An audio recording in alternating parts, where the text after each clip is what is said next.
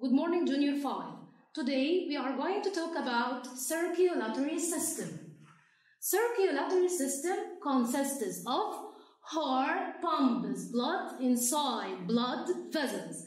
Would you please repeat after me? Heart pumps blood inside blood vessels, as you see. Okay, let's talk about heart. Okay, what about your heart?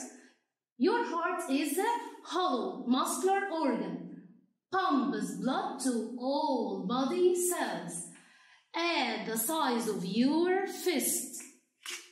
And your heart consists of two sides, four chambers. Two sides, four chambers.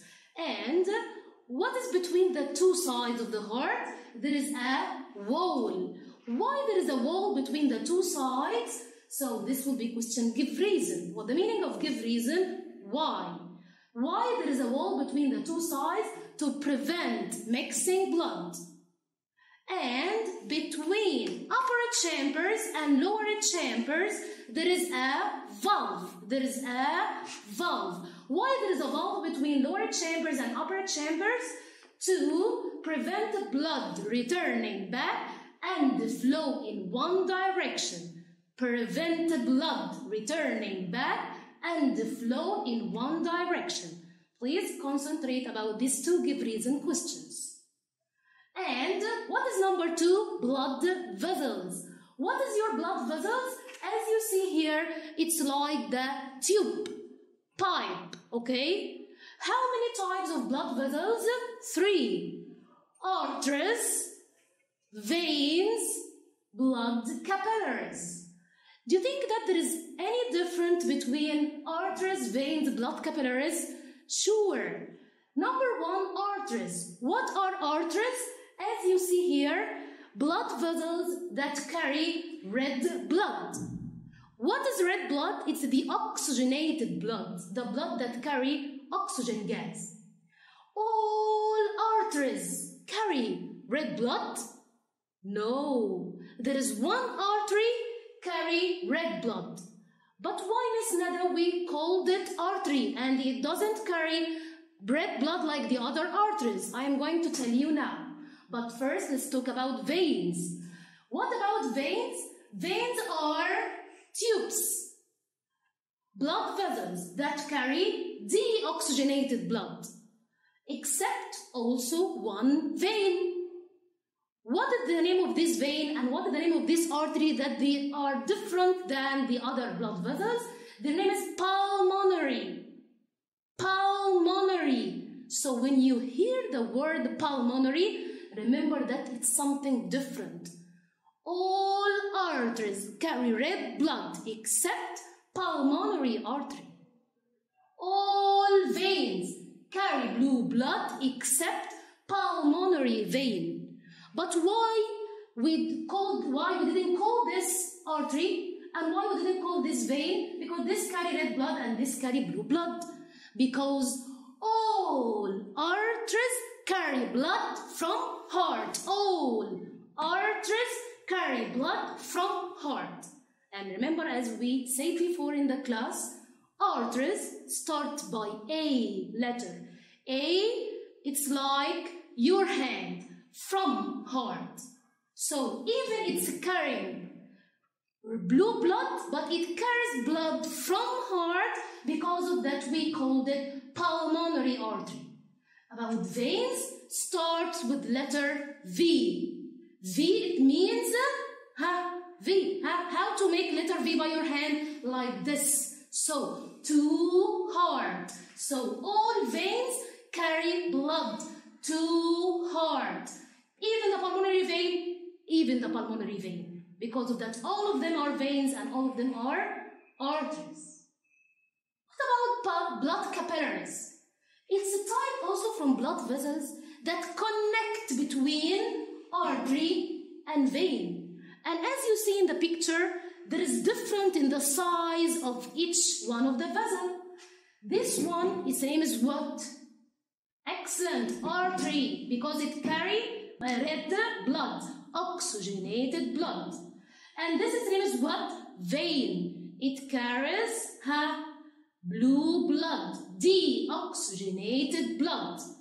Okay, but this blood capillaries connect between them. As you see here, it's very, very thin. Why it's very thin? To allow exchange of gases. So, blood capillaries connect between end of the artery and beginning on the vein. Why? Because it do what? Exchange of gases. So, artery, carry oxygen gas, carry it. Give it here to the vein. So, this is end of the artery. So, change the gases. So, now it carry carbon dioxide gas, beginning with the vein and complete to all your body. So, what is blood capillaries? Type of blood vessel that connects between artery and vein, and it has very thin wall. Why? Give reason to allow exchange of gases. And it's what? End of artery and beginning of the vein. So, circulatory system consists of heart pumps blood inside blood vessels. What is the component that we didn't talk about? Blood. What is your blood? I know that all of you know your blood, and maybe you see it before when you get hurt, right? But what is your blood? Do you think that it's one component, red, like the red color that you color by it? Sure, no. Your blood, if we divide it, we found that your blood consists of 4 components. What are the 4 components of the blood? Repeat after me. White blood cells. And you'll make your hand like this, and I will tell you now why. White blood cells. White blood cells. Number 2, red blood cells. Red blood cells. Number 3, blood platelets. Blood platelets. Number 4, plasma. Now, let's talk about each component of the blood. White blood cells. Did you remember how we make our hands? We make our hands like this. Why? Because white blood cells defense on your body against microbes. White blood cells defense on your body against microbes. How, Miss Nada?